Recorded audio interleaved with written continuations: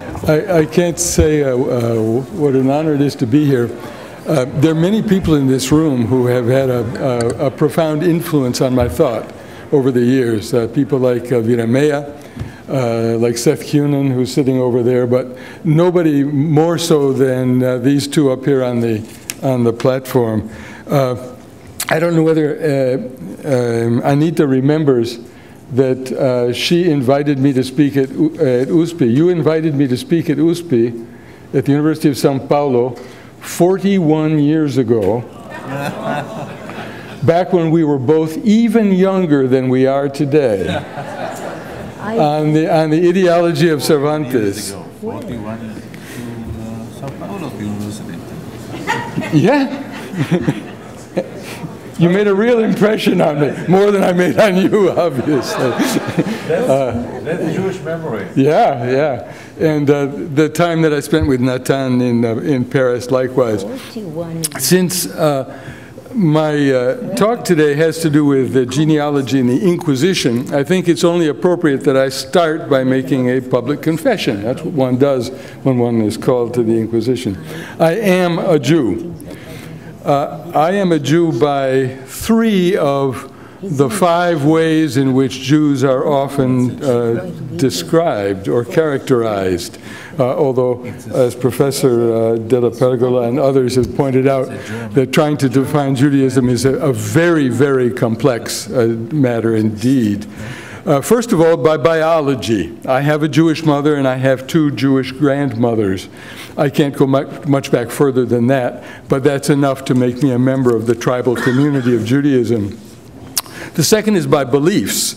There is a traditional core of Jewish belief, but as a non-believer, as I am, I really can't claim to be Jewish by that criterion. The third is by practice, that is the repetition or the adherence to the halachic law, but I don't practice. I do observe some of the Jewish holidays with my children, but really as a kind of a memory touchstone, as a way of thinking about ourselves. But I'm not an observant Jew, so I can't claim to be Jewish by that criterion either. The fourth might be by self-concept. I clearly think of myself as a Jew, so I guess I am. And the fourth, of course, is the fifth is a definition by an external definer, that is by others. People see me as a Jew, and that has had consequences in my life. Many of them positive, but not all of them. The external definition of Judaism has had positive and negative consequences throughout history, say in the Iberian dominions during the 16th and the 17th centuries. Now, the Inquisition trial dossiers, which are called procesos, are useful for genealogical study in 2 ways. The first is for tracing families, since the accused persons had to provide data about their relationships. And the second is for understanding these ancestral families in the context of some of those 5 ways of defining Jews, by their biology, their beliefs, their practices, their attitudes toward their Jewishness, and what other people think about them as Jews. The clues also the documents also give us clues about the conversos' relationships to the majority Catholic communities of which they formed a part, to their commitment and their decision, if any, to transmit their Jewishness to the next generation. Sometimes it even gives us clues as to their motivations. The families of these early conversos profiled in the Mexican Inquisition archives are the converts and their children and their grandchildren. And they are, of course, the main source of the Jewishness of the people who identify themselves today as remnant crypto-Jews. Many of these early, and I use the term converso because converso is a good catch-all term. It means someone who has converted, and their children and their grandchildren, and for many, many generations. Now, some of these early converso immigrants were anusim, that is, Jews who were coerced to become Christian. And many others converted for a number of very human reasons, including sometimes a very sincere belief in the tenets of Catholicism as preached to them by the converting friars. To represent all of them as forced converts, as anusim, or as perhaps the destroyed one, that despicable term, the meshumadim, of those who are to be read out of the community, is to oversimplify a very, very complex world, and may not be as appropriate as it is come to be used today. The sets of practices and beliefs and the attitudes of these founding Mexican converso families launched the long genealogical chain to which people who identify themselves today as remnants of those conversos belong. These early settlers were not the only source of the modern community's Jewish identity, since, as with any culture, with transmittal over some time, some things are lost, and some are changed, and some are enriched by accretions from other sources. Now, I work in recent years in the early Inquisition documents from Spain, Mexico, and Portugal, and while there are some differences in those documents, there are enough similarities in them to make what I'm about to say pretty much valid for any of them. I'm going to talk about two extended multi-generational families, and they are the children and grandchildren of Gabriel de Fonseca Castellanos, who came to Mexico in 1534, and I believe is the earliest crypto-Jew in Mexico whose religious practices and beliefs that we know a good deal about, and the children and grandchildren of Antonio Hernandez de Almeida, who came to Mexico in 1571. These two are typical of the founding families of North American crypto-Judaism, in that in their origin, the families were Castilian. They are not Aragonese or Catalan. They're from families who, rather than convert in 1492, chose exile, and most of them went to Portugal. The choices that these people made and the consequences of those choices over time are crucial to us understanding their history and by extension, modern families' histories. The Great Expulsion of 1492, we must never forget, was a kind of sorting device. The device compelled people to make choices. And to some extent, those Spanish Jews whose, with married children, living down the block, with valuable property, with a good job, with fear of change and fear of uprooting, many of those people tended to convert, thinking that things might get better, or they could always leave later, or a number of things. But the people whose number one commitment was to their Jewish identity tended to leave. And that difference, that choice, accounts for many of the differences between Portuguese and Spanish crypto-Jews. The Jews from Western Castile almost all went to Portugal. Lorenzo, the genealogical data in these documents, together with the stories of their lives as woven through the documents relevant to their cases, tell us not only who they were and their names, but how they were, and how and if they transmitted how they were to their children.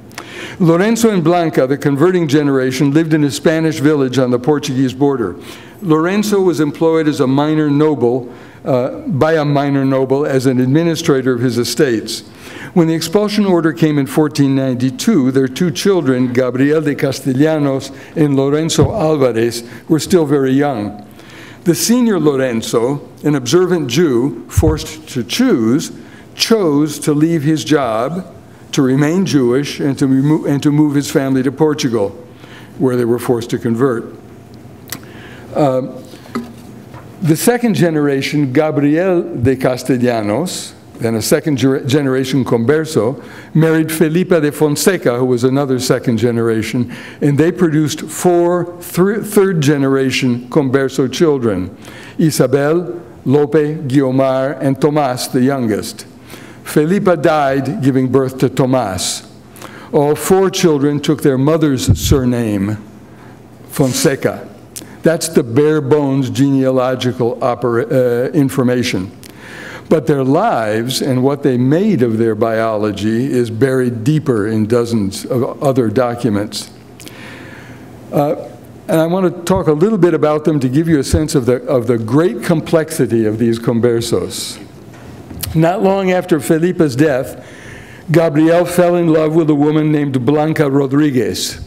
There were 2 problems with her. One was she was undoubtedly an old Christian, that is, not of Jewish descent, and the second was she was married. To get Blanca away from her husband, Gabriel spirited her across the border to Spain. Blanca was pregnant with Julian. The other children squabbled over whether the father, Julian's father, was Gabriel or maybe Blanca's real husband. In 1534, Gabriel, Blanca, and 3 of the 5 children made their way to Sevilla, where Gabriel, after swearing falsely that he and Blanca were married, that is, to each other, and that no trace of Jewish or Moorish blood ran in his veins, was granted permission to sail to Mexico, which he did. Gabriel spent the remaining 3 decades of his life in Mexico, first as a school teacher, then as a silver miner, and then as a magistrate. Blanca, who was not biologically Jewish, but who faithfully helped Gabriel maintain a Jewish home during all of that time, survived him by 2 years. Let's look at the next generation in the next slide, Gabriel's Mexican-born grandchildren. We'll start with Blanca's child. Her son Julian worked for a jeweler for a while, wandered the north, and eventually opened a small textile factory in Mexico City. The Inquisition documents show that he wavered between Judaism and Christianity, practicing one or the other, or both, with little enthusiasm. During those years, Julian sired 2 children by women who are unnamed in the records, and neither of the children is recorded as ever having participated in Judaizing activities. In 1577, Julian married an old Christian woman, Francisca Sarfati, with whom he had 4 more children. And none of these 6 grandchildren of Gabriel de Castellanos was ever accused of Judaizing. Now let's look at Felipa's 4 kids.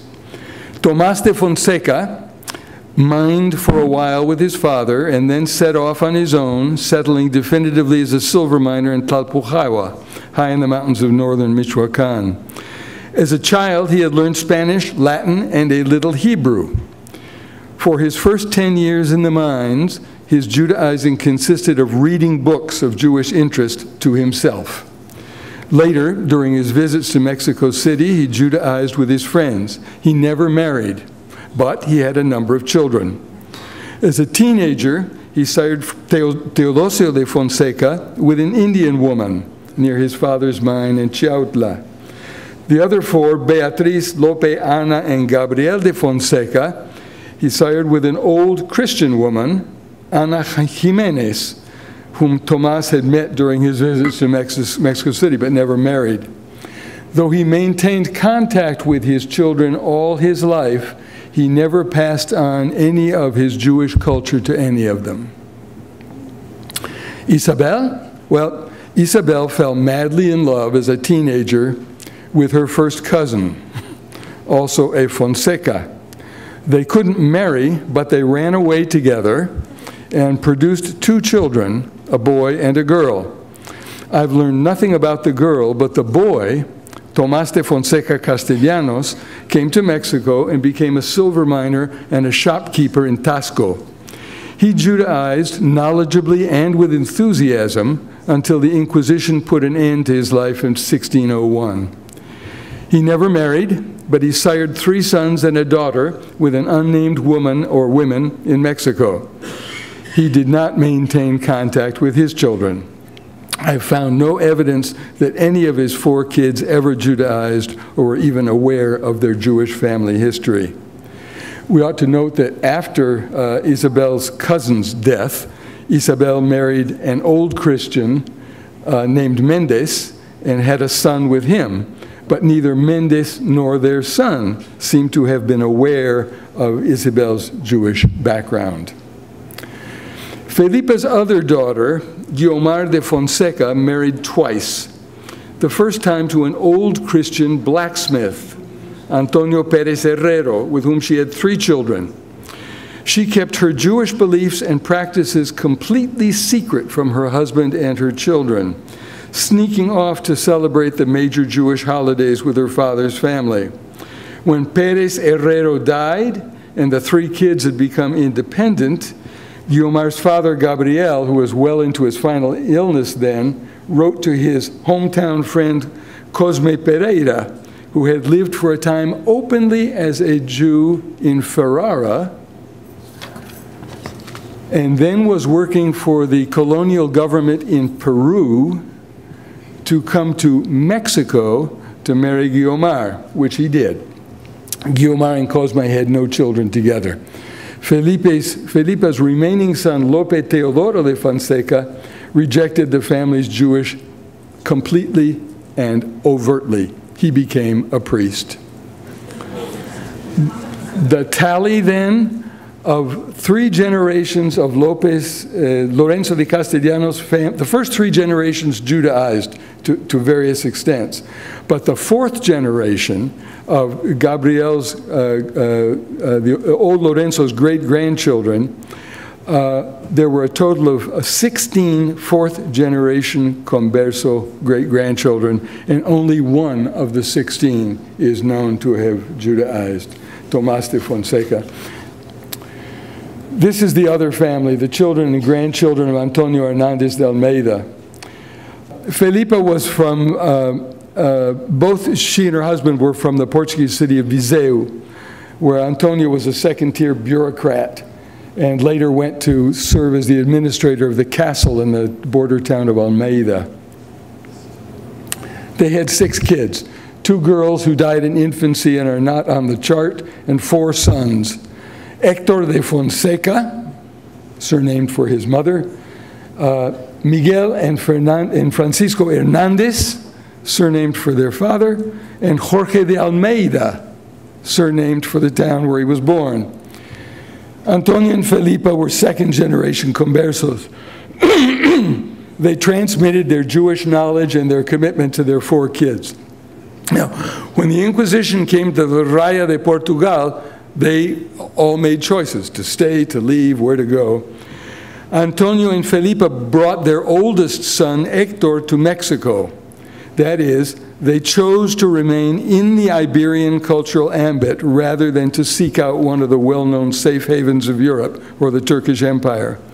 They may have thought the Americas to be relatively safe because there was no formal Inquisition then. Their son Héctor wandered the northern mining districts for a while and eventually settled in Tasco, where he worked as a silver miner for the rest of his life.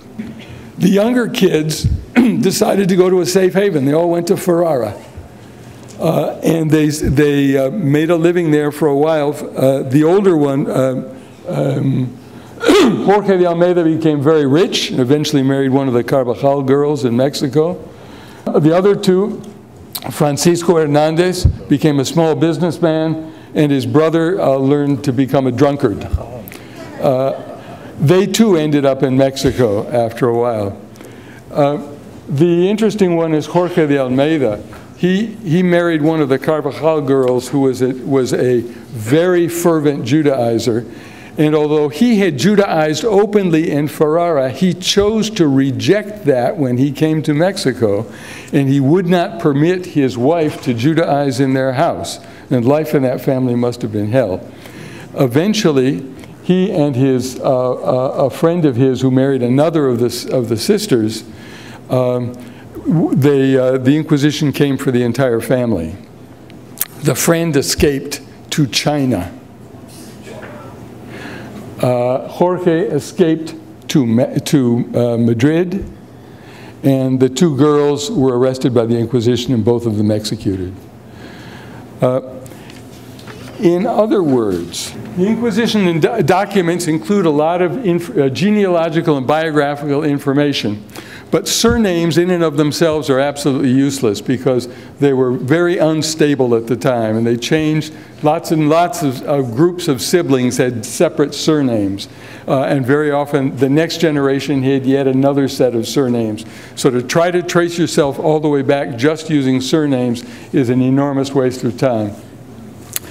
It's inappropriate to assume that all converts were anusim, or for that matter, that all conversos were Judaizers, or even some who were anusim continued as Judaizers. You really have to go on a case-by-case basis. And by the 4th generation after conversion, the percentage of Judaizers fell off very, very rapidly. We'll let it go at that. I had more to say, but so be it.